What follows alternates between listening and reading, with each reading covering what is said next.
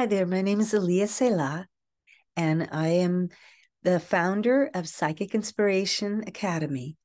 And I love to teach people astrology, especially there's so many wonderful, intuitive empaths out there that want to learn so that they can make better choices in their lives and perhaps use it as a way to counsel with others, their loved ones, or even make it a career.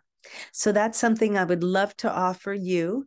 And I offer readings. I also offer wellness consulting. And I have a follow up that I do with whatever comes up in the reading. I have all kinds of exercises from the Transparenting Tarot and transparenting.net website that it's just all the stuff that's come up after 35 years of doing this. There were times where I just knew a certain exercise would help somebody move through stuff.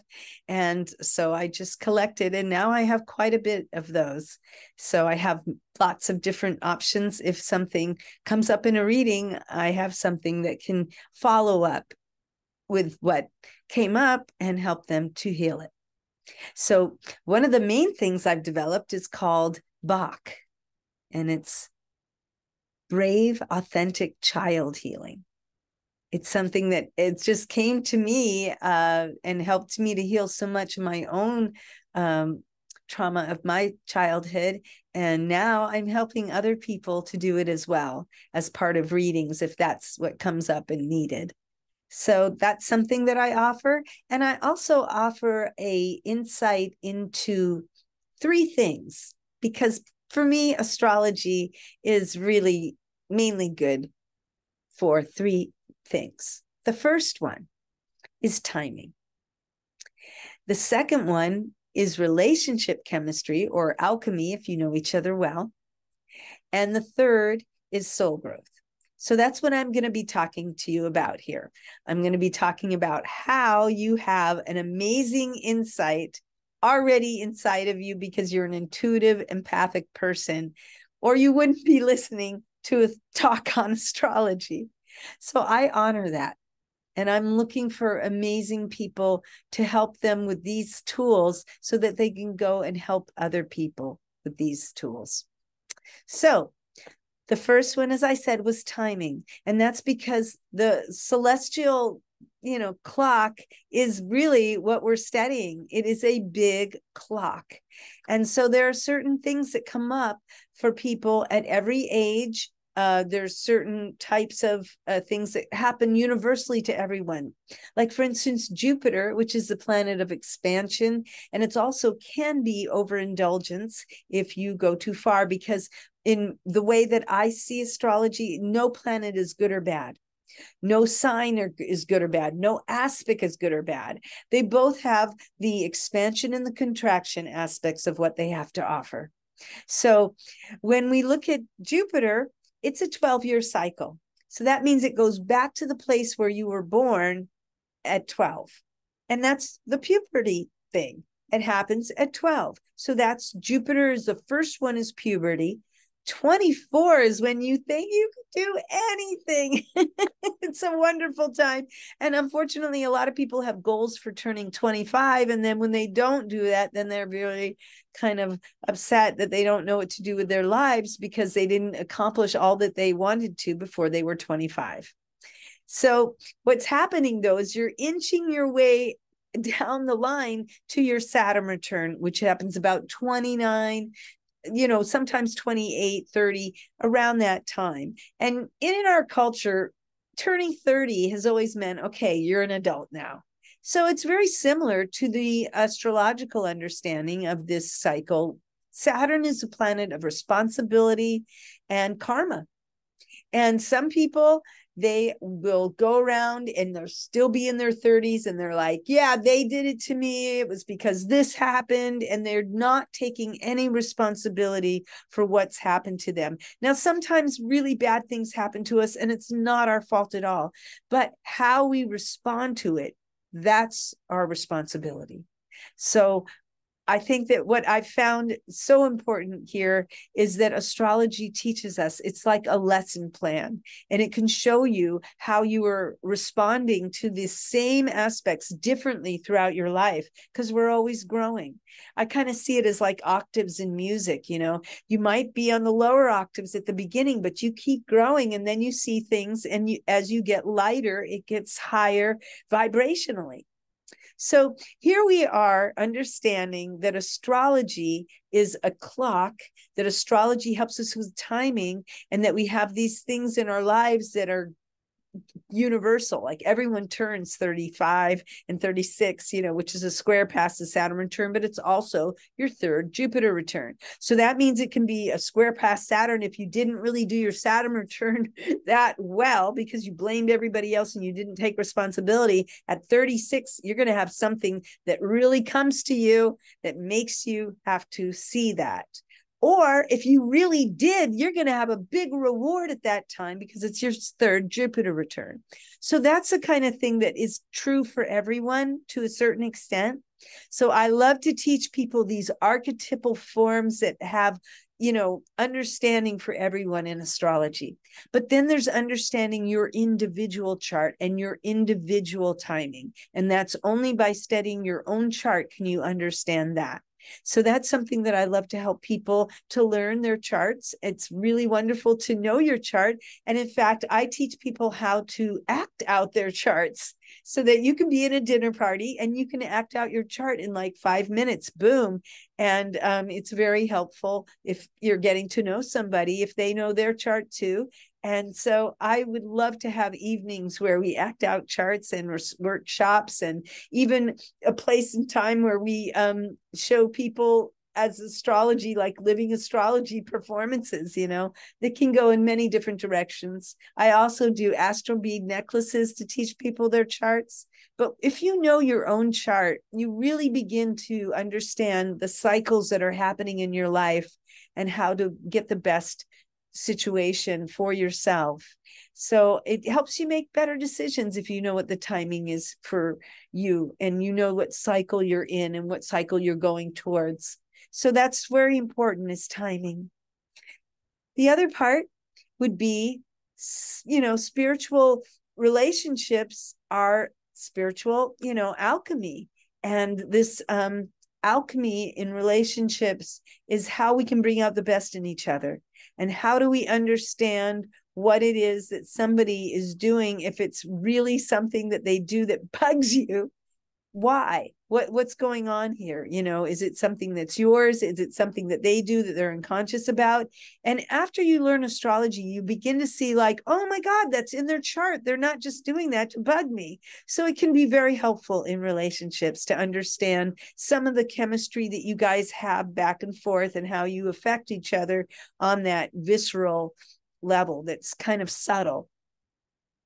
That's one thing that astrology is good for. The relationship alchemy is if you really want to grow together and have a shared vision, then you really start growing. And your astrological chart, the things that really bugged you earlier in your relationship can be actually really wonderful things. For instance, in my partner's chart, we have opposite Mercury. So I say tomato, he says tomato.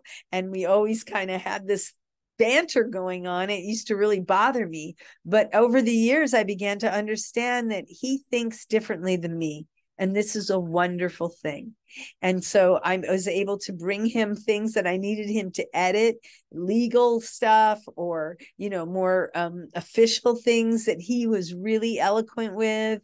And so whereas opposite Mercury, the planet of communication, meant that we were always kind of, just saying things differently, but it's the same thing, but not really kind of hitting it off.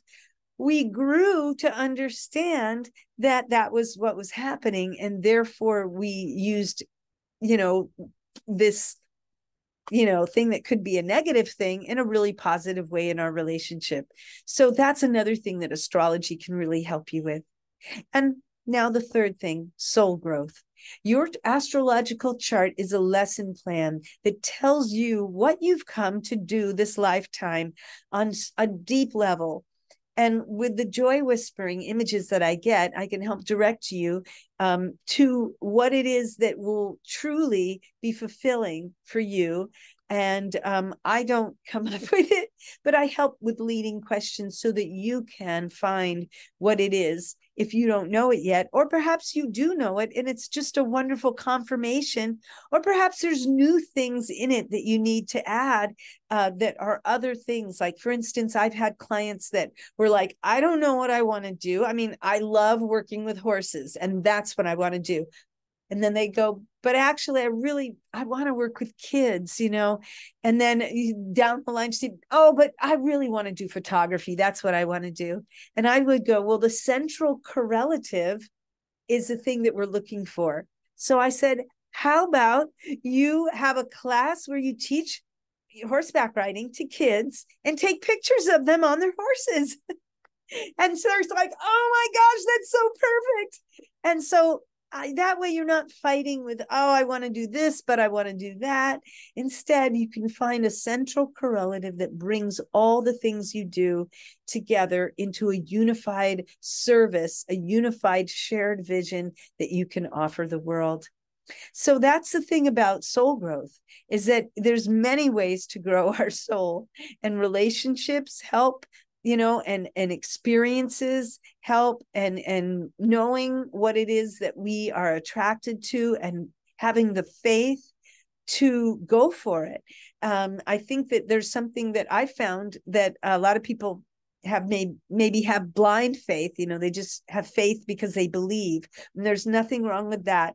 I've found that something I've developed over the years I call wise faith. And wise faith is when something comes to you and it's like terrible, and you're like, this is the worst thing that ever happened to me, and then it turns out to be wonderful because you work through it, you grow, and you find out that it was something that you're really grateful came into your life. So then something comes in, it's like, this is exactly what I want, and oh my gosh, it's comes with something else that you don't want at all. And you realize, no, actually, this is not what I want. And then you're like, well, maybe I don't know. Maybe whatever shows up is exactly what I'm supposed to be working on. And maybe it's, just how I respond to it and how I make the best of it. So I call this wise faith. And that's one of the things I teach my clients. And with all the follow-up that I have after readings, there's a lot of tools that I can offer.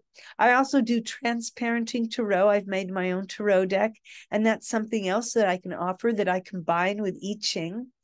And it's a wonderful way to see an overview for a question or more clarity in a direction. And it can be very helpful to understand how the wise person would go about that with the I Ching. So that's why I use them together. So I hope that this is something that has been an great understanding that you are an intuitive, you are an empath, you have so many gifts as in the psychic realm. And I would love to help you to make that into some businesses tools that you can use to offer the world in these readings. Because knowing how to do the readings is one thing. Like, what does all the different symbols mean and how does it get together? There's a whole nother other part to readings. What is a person able to hear at this time? What do they need to hear at this time? And what do they not need to hear at this time? So there's a whole other aspect to be a reader that is something that I teach as well, so that you can be of service to people in their times of need and help to direct them to their own intuition and their own guides, and allow God to work through their lives, and you to support that and hold that space for them to see the amazing gifts that they have to offer this world and the incredible person that they are, in so many ways unique, and yet part of this collective of this planet. We're all moving towards evolving into, 5D, they call it, but it's just into a world where we help one another and where we use what I call co-creative communications to work things out. Co-creative communications is really simple. It just means that with everything you say, we're in it together and we're going to work things out. That's co-creative communications.